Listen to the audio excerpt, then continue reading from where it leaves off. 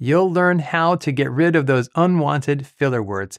I have virtually eliminated all of my habitual fillers using these exact tips that you'll learn in this video.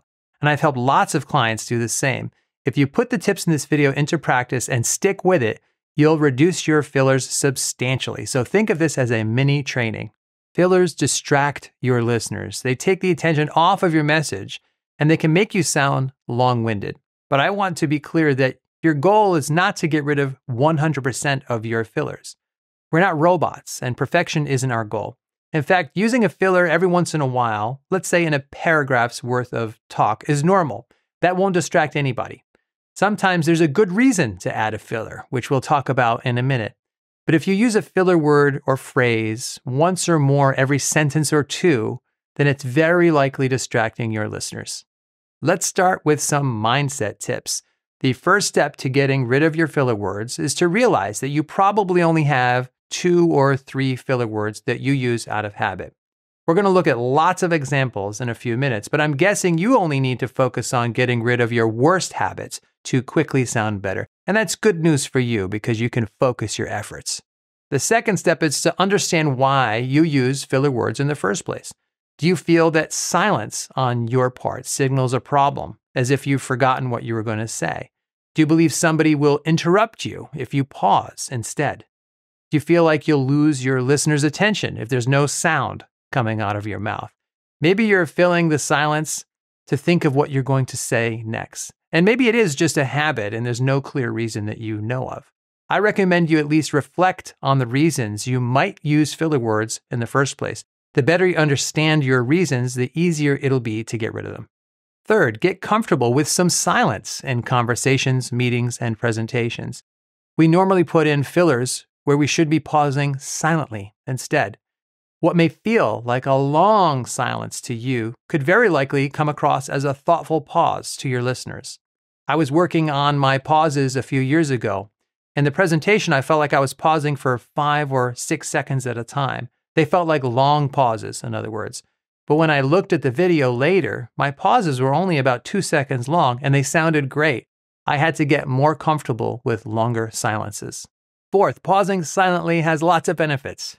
A pause sounds better than a filler every time. A pause will slow you down and keep your pace moderate. It'll make you sound more concise.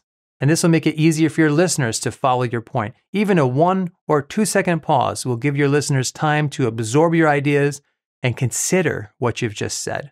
A good pause makes everything you say land with more impact.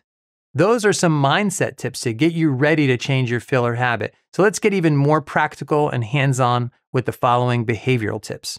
Fifth, identify your specific favorite filler words or phrases. What are your go-to fillers? If you can identify your top fillers, it'll make it easier for you to hear them in the moment and stop them. Let's look at some possibilities. Be on the lookout for your top 2 or 3 as we look at these. There are some classic public speaking fillers such as well, so, as well as the word and. I've seen entire presentations that are delivered as one long sentence because the speaker put the words and or so between almost every sentence. We often use those words as fillers.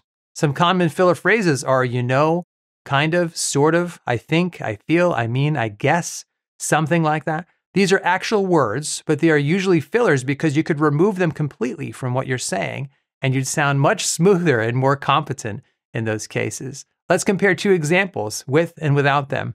I mean, I think we can get it done, you know, versus we can get it done. When you take the fillers out, we'll sound more confident and clear. And next are unnecessary adverbs. Actually, basically, apparently, technically. And we'll throw in the word like. If I could read people's minds, I'm guessing many people use fillers like these because they're under the impression that they sound intelligent. And that may be the case if you say these words once in a while for a legitimate reason. But you don't want to be like the apparently kid who says it all the time. What did you think about the ride? It was great. And apparently, I've never been on live television before because apparently you're spinning around and apparently every time you get dizzy.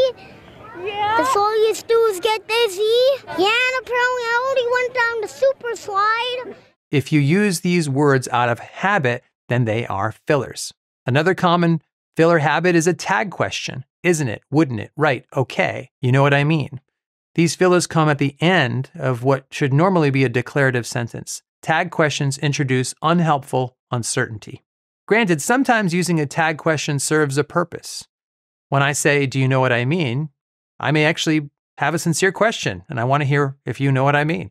But based upon years of observation, most tag questions are asked out of pure habit. I'm giving you a big list here because there are many more fillers than the classics and So let's look at this list. What are your top 2 or 3 fillers that you personally use?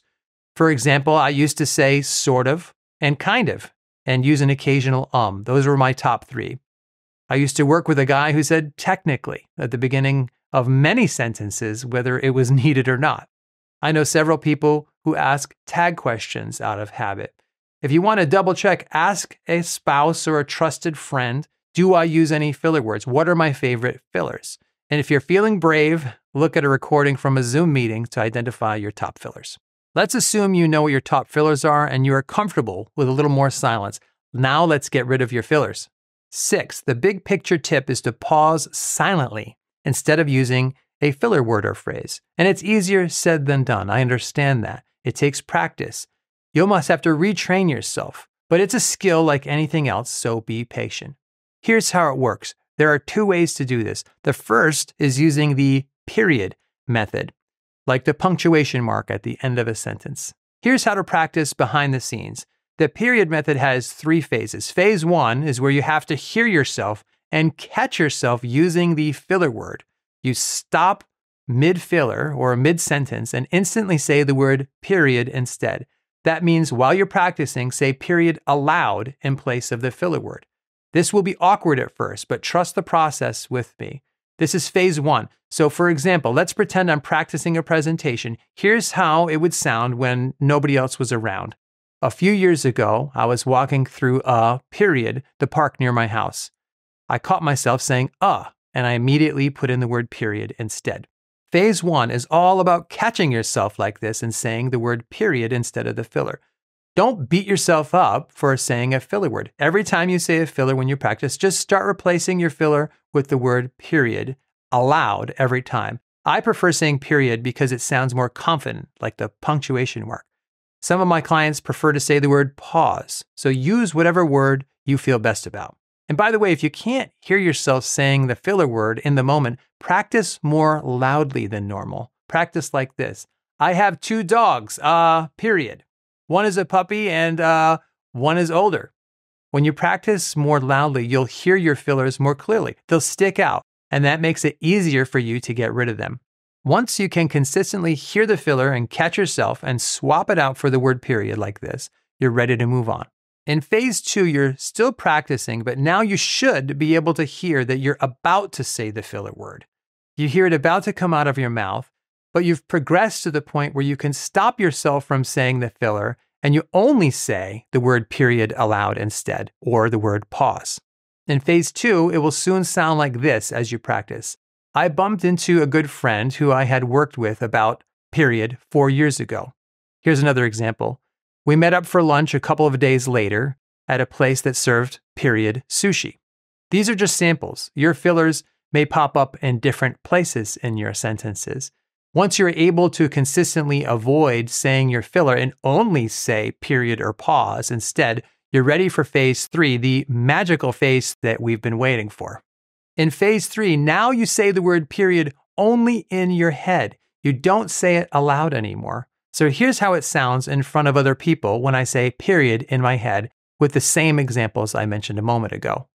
I bumped into a good friend who I had worked with about 4 years ago. We met up for lunch a couple of days later at a place that served sushi. Even a brief pause like this is usually all the time your brain needs to think of the word you want to say next. And as you improve, get in the habit of adding a brief pause anytime you finish a sentence, a thought, or anytime you're listing items where a comma would go. That's usually where we'll put the fillers. I'll put these words all together on the screen to show you what it sounds like in my head, and you can hear how good it sounds with a silent pause. I was recently visiting some family in Florida. I love Florida in the winter. I love the weather, the water, and the food. By the time you are in phase 3, you'll consistently be saying period in your head, and your audience will just hear a fantastic pause. The first method is the period method. I've seen this technique work in a matter of just minutes of practice for lots of speakers when I coach them, especially if they practice a little louder than normal and their fillers stand out. But be patient, it may take you more time to get the hang of this if your habit is deep. The second method is to take a breath. Instead of saying the word period or pause, just inhale. The process for practicing is really similar. You have to inhale every time you hear yourself say a filler. And once you have that down pretty well, inhale when you can hear that you're about to say a filler. Inhaling gives you something to do instead of letting a filler slip out, because if you're inhaling instead of saying the filler, it'll sound like a pause to your listeners. I personally use both methods. The period method works well for just about any filler, and I use the extra breath or inhale method specifically when I'm in between sentences or at the beginning of a new thought. For example, I've noticed at the very beginning of presentations, the most common first words that speakers say are, all right, so. That's a filler. I watched 6 speakers the other day and 4 of them started with, all right, so. The beginning of a new thought like this is the perfect place to take a breath and not speak until the first words you want to say are already in your mind and ready to come out cleanly. Let's do a big picture recap of the overall process. Get comfortable with silence. Pauses have tons of benefits for you and your listeners. Identify your specific filler habits to make it easier for them to hear. And when you practice behind the scenes, replace your fillers with the word period in your head, or pause, or take a breath. Both approaches will create a nice sounding pause instead of a filler word, and you'll sound more composed and confident in front of people. Be sure to download my quick guide to the top 5 essential communication skills that all professionals should have. I'll put a link to that in the description below this video. There are plenty of other free resources on that page, and feel free to leave a comment about your fillers and the ones you're trying to get rid of. Till next time, thanks, God bless, and I will see you soon.